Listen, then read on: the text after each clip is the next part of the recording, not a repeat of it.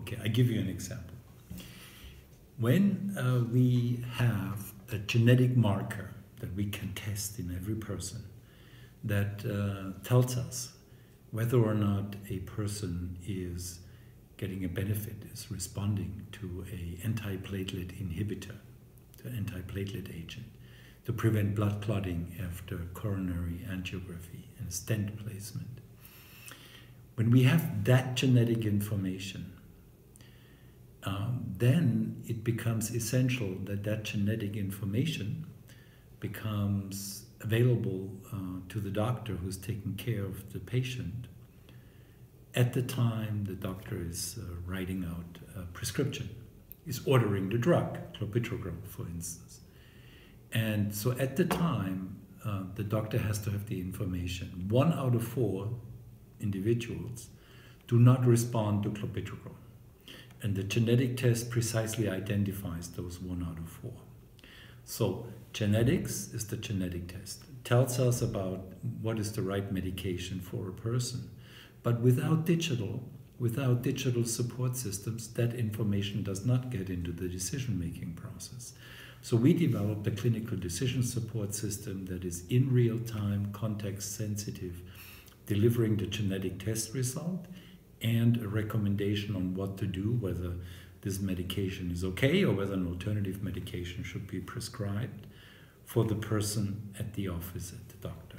So I think in real time, very important information to improve clinical decision making, to practice personalized or precision medicine. I'm very intrigued by the possibilities that we have with home or health monitoring, with sensors and wearable devices and implants. So there we can derive a whole new set of data that I would predict will lead to a lot of new insights in our understanding of the mechanisms leading to disease, the mechanisms that underlie successful treatments and outcomes for patients. I'm talking about data out of daily life to be collected with sensors and wearables that to date we don't have available at all. To date we have data from doctor's office visit to office visit, from inpatient stay to inpatient stay, but in between it's all what the patient or the relatives or friends tell us, but nothing quantitative, nothing reliable, nothing continuously measured. Now we can, for instance, measure glucose continuously, we can measure blood pressure, we can check the heart rate and heart rhythm continuously, respiratory patterns, so we can derive a whole range of physiologic parameters and biochemical parameters that help us much better understand a person's problems as well as manage the problems.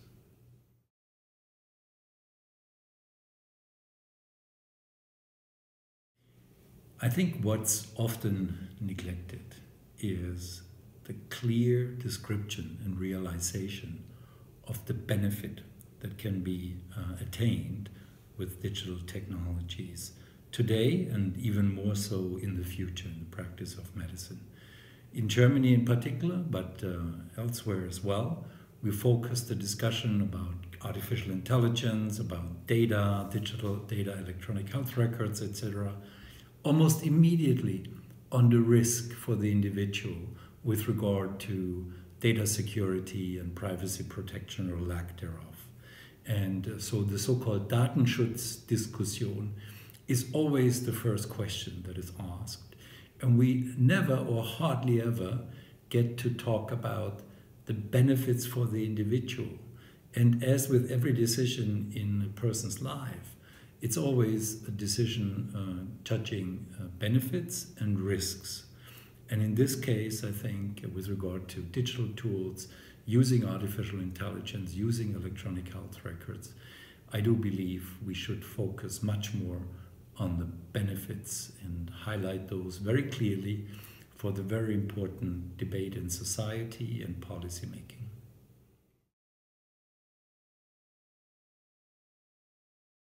That's a great question. Of course, I mean, we have been thinking very deeply about the potential for this partnership and the potential to have an impact in improving health and outcomes for humans with digital technologies. So Mount Sinai is a very large health system in the United States. They take care of about 4 million lives in the greater New York metro area. They have electronic health records, completely digital in every aspect of clinical documentation since 2003.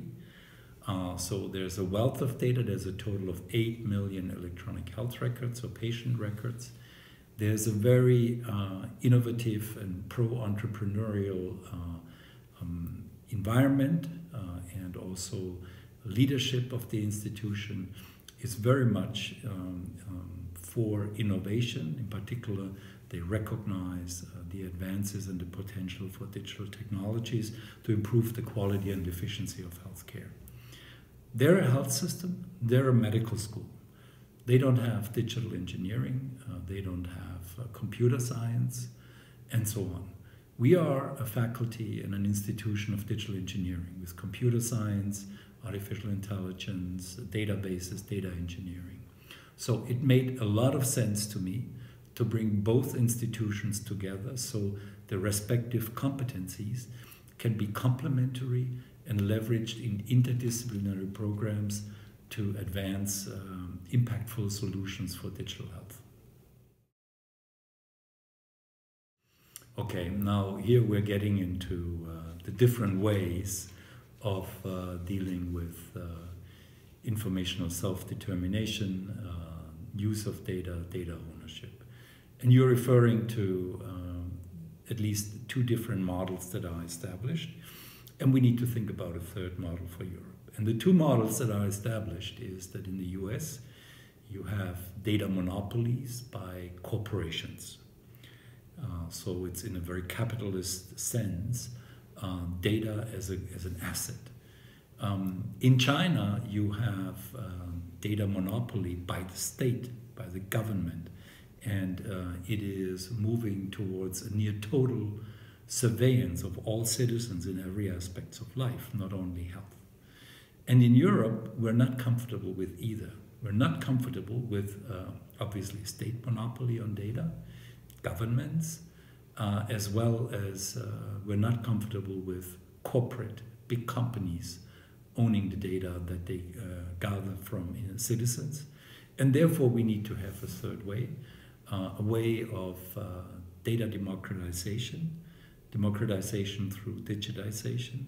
So this is the concept for Europe, where the person who the data belongs to, or where the data comes from, is actually having a stake and ownership in the data and needs to be informed what happens with the data as much as possible, and should also benefit if new insights and new products are created from those data.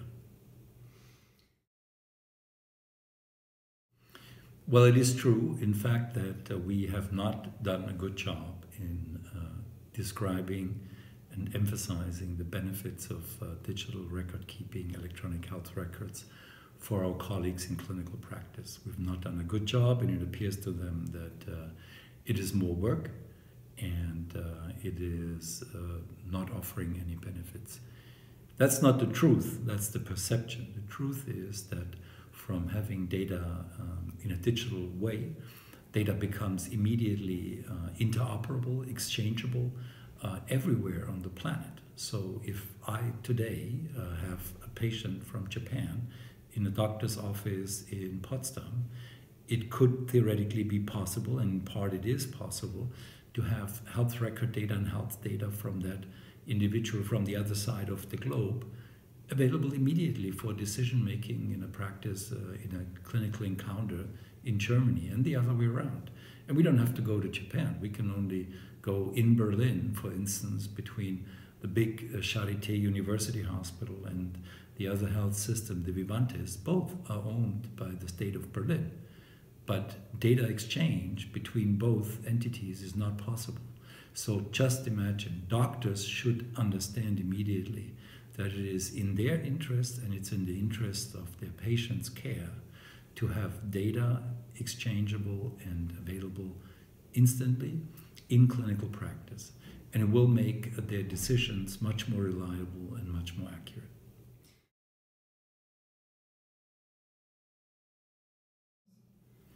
Yes, so first and foremost, we need to create new platforms to manage health data. And health data is in this case not only the patient record at a doctor's office or at a hospital, which in essence is not about health, it's about disease. These are data describing the state of disease of a person and the treatment. So we're talking about comprehensive health data. We're talking about data that comes, yes, from the clinical documentation systems in clinical practice or in the hospital.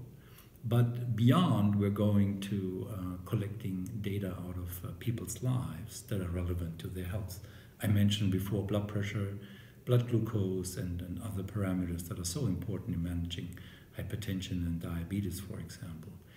And by doing so, we need new types of data platforms, data management systems that can hold a lot of different types of data, including genetic data, and that can allow us to analyze all these different types of data together in real time at any point in the world.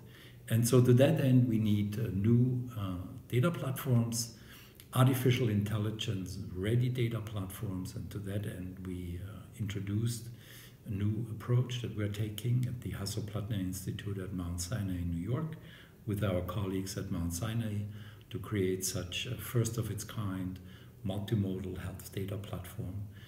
So this is, I think, one important initiative that will promote artificial intelligence in healthcare and better quality and better efficiency of healthcare.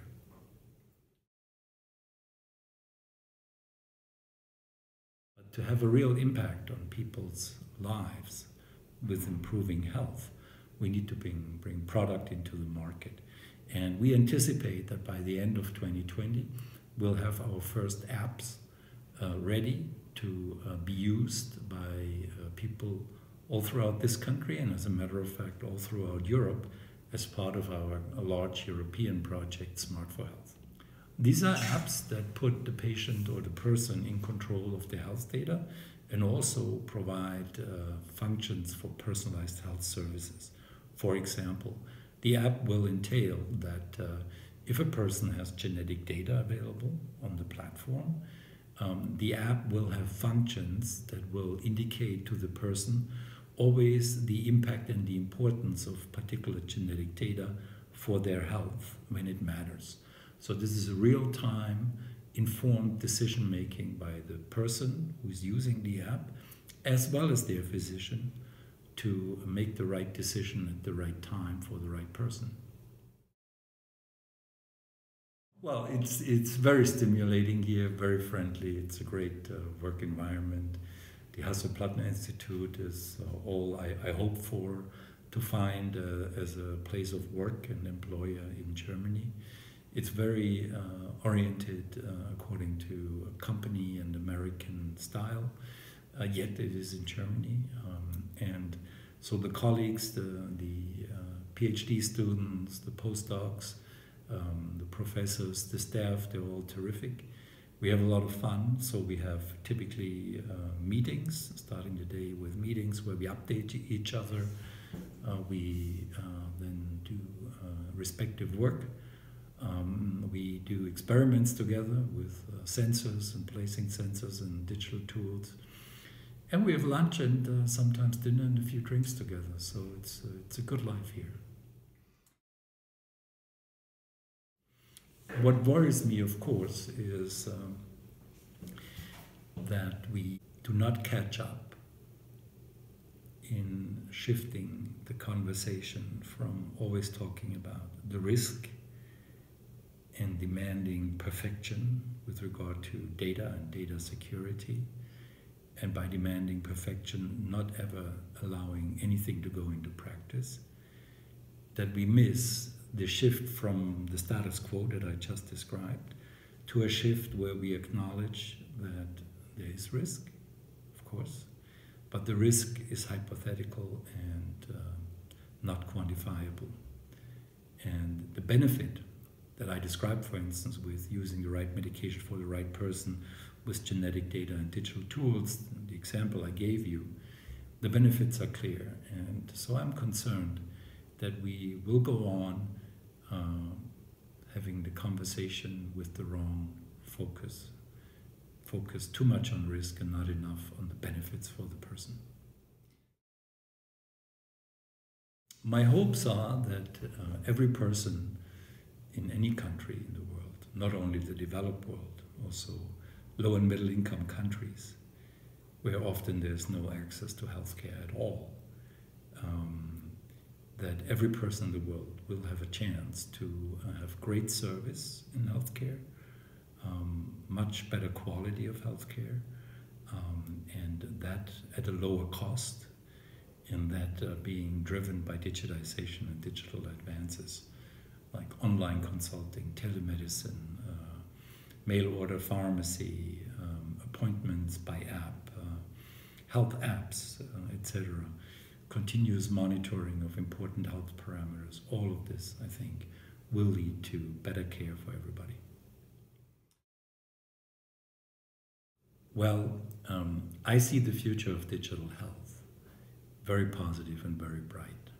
We now know from a number of studies that have been published recently that most people in our societies actually are open to engaging with digital health or see the benefits, are optimistic about using data to improve their healthcare.